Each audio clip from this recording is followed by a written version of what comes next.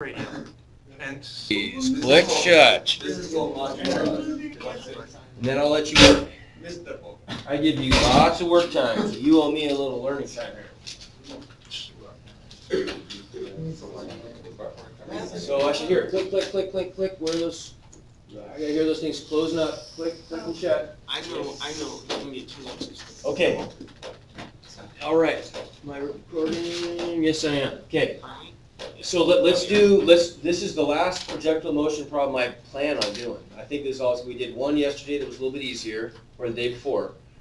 And then I want to do one that's a little bit tougher. This is a little tougher because this is actually pretty tricky in a way, because this time they're wanting us to calculate an angle at which this thing is being shot, so all this stuff happens.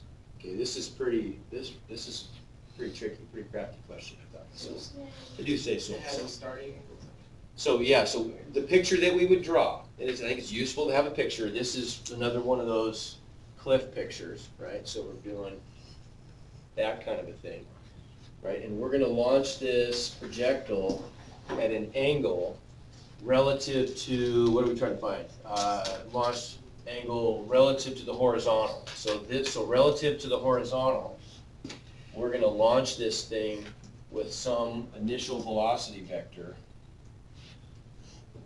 like that, call that theta, right? And so then what's the projectile going to do? Well, if we launch it at that angle, it's going to do something like that, right? Everybody agree? Okay. And what's the stuff that we know? Well, they tell us that the cliff is 60.9 meters. They tell us that the initial speed, not the velocity, right? Because we need a direction. That's what we're trying to find. The initial speed is 20.2 meters per second, so all standard units. They give us the mass of the skeleton. Does that matter? No, doesn't matter at all. And they tell us the time. They tell us that this thing takes, to get to the ground, it takes 5.60 seconds. Okay? And we got to use that information to calculate an angle, right? Okay, so we got to break this into horizontal and vertical stuff, right? We're going to make a horizontal column and a vertical column. The vertical column is usually, well, that's going to be the one where more stuff is happening, right? Because stuff's being accelerated. So we got vertical motion, we've got horizontal motion. What do we know? What can you tell me here about vertical? Okay, good. So we know acceleration. So a sub y is what? Negative 9.80 standard units. We'll just suppress all the units, right? What else? Also in y would be a 20.2 sine theta. Okay, so we'll get to that in a sec. So we can write, in terms of theta, we could write an initial velocity. Okay. There's one other thing we know just numerically though. What's that? Displacement. Good. So delta y is what? 60.9. Okay, be careful now. Negative 60.9. Okay? And then how about if we take our initial velocity vector? So let's just take this part right here. I'm going to focus in on this stuff. Okay? Let's go down a little bit and let's redraw that. So we've got this. There's my horizontal, and here's my, what's this going on there? Kind of trickster guru. Messing with me. 20.2 is the length of the velocity vector, and we're calling this theta, right? So we're trying to find theta. We don't know that, but in terms of theta, we could write this as components. We could write a horizontal component and a vertical component of the velocity, right?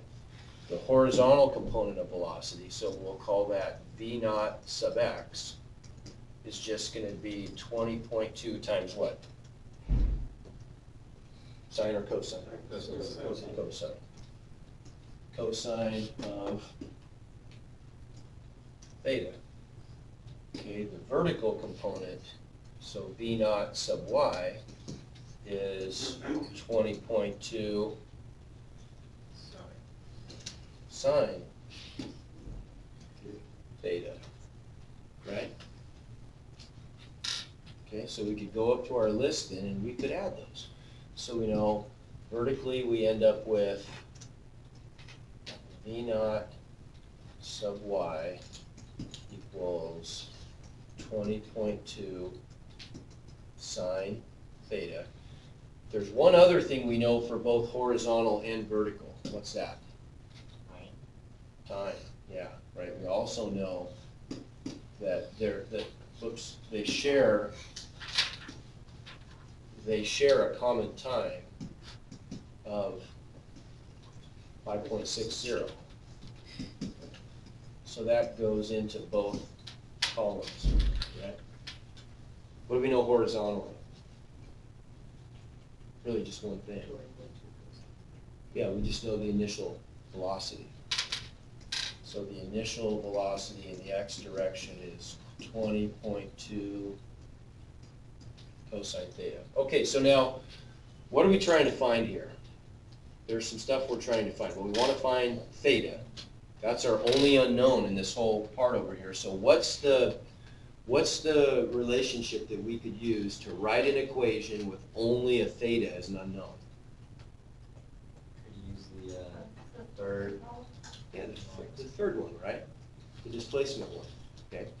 So that's going to be the equation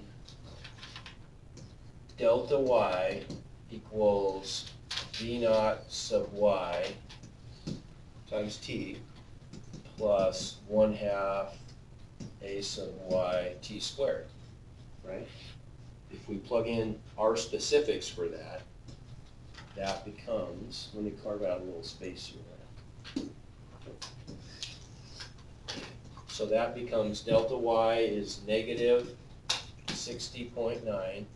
V naught sub y is 20.2 sine theta times t, but we know what t is, right? Everybody agree? Okay. Times, what was t? 5.60 plus 1/2 times a. Well, that's just going to be minus, isn't that just negative 4.9, right? Times t squared.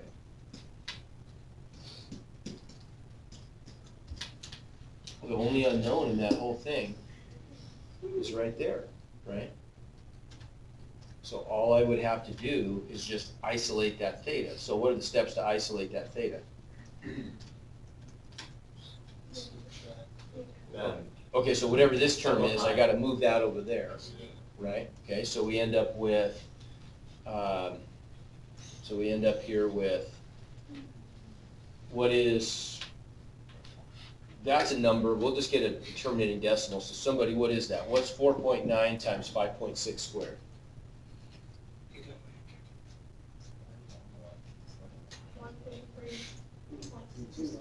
Okay, 0.64. Does it repeat a whole bunch or something? Shouldn't. Yeah.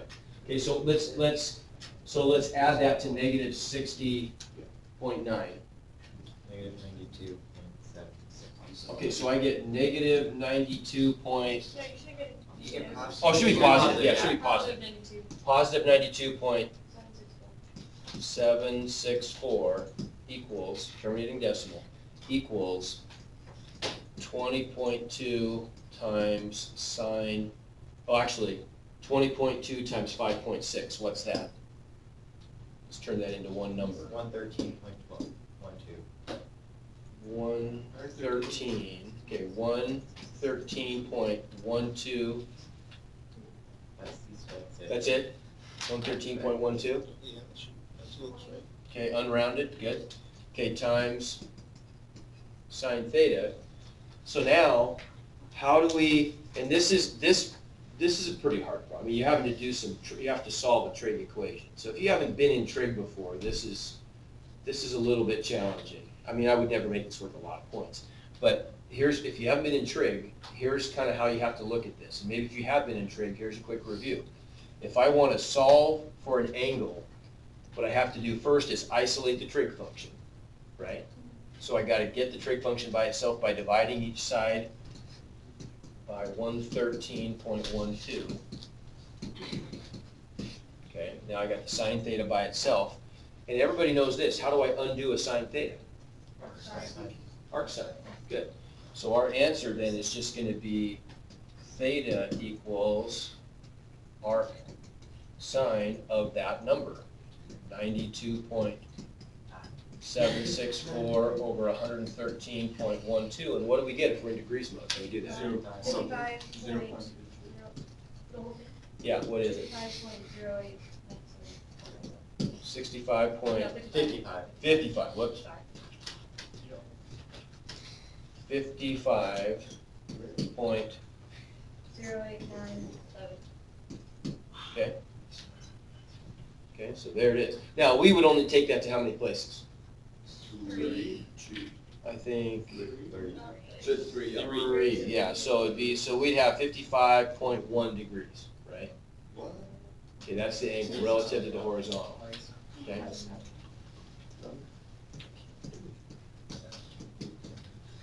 Okay, what about the other questions then? So that's the angle, that's the hard part, right?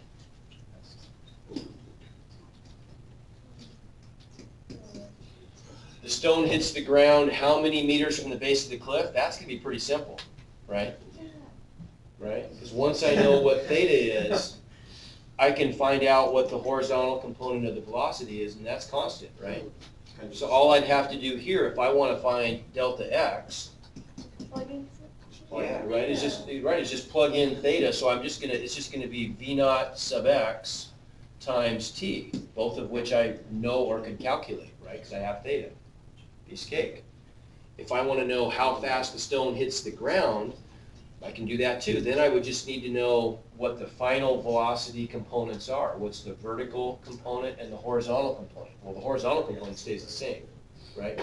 Vertical component would just mean that we would have to add another line to our table over here, right?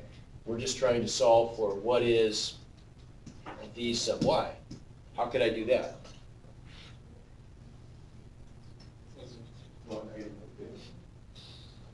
Yeah, I could plug in theta to get this, right? Okay, and then I mean, and we have a calculator number for theta that's effectively hasn't been rounded, right? It really has, but it goes out to like 20 places, so it's effectively, as far as we're concerned with for the physics, it's fine. I mean, any place that's been rounded is going to be absolutely insignificant when we're only keeping 3 sig figs, right? So that's why we keep those calculator numbers. So we could fill in the blank for what v naught sub y is, right? Get an answer. And then to find v sub y, I could just use equation 2, couldn't I? Right? I could just use v sub y just equals v naught sub y plus a sub yt, right? And once I know what v sub y is, what's this picture going to look like? When it hits the ground, what's going on? Well, when it hits the ground, it's going to have some final velocity that looks like that, right? When it hits the ground. That's just going to be a composition of a vertical velocity and a horizontal velocity, which I could just add up tip to tail using Pythagorean theorem, right? And so I'm just going to use this result and that result to find out what the final resultant is, right? To know what the magnitude, all we want is speed too, so we just want the magnitude of that. They don't ask for the direction, I don't think, do they? Do I? I guess I wrote speed. So we just want to know what the length of that is, right? Okay? That's pretty challenging. I'm just going to leave it at that. You can take it from there, on that one. That's by far the hardest question. That will ever do. Not that you'll ever do, but you'll do on this assignment. Wait, shot. That is one of the harder questions you would do, though, in this class.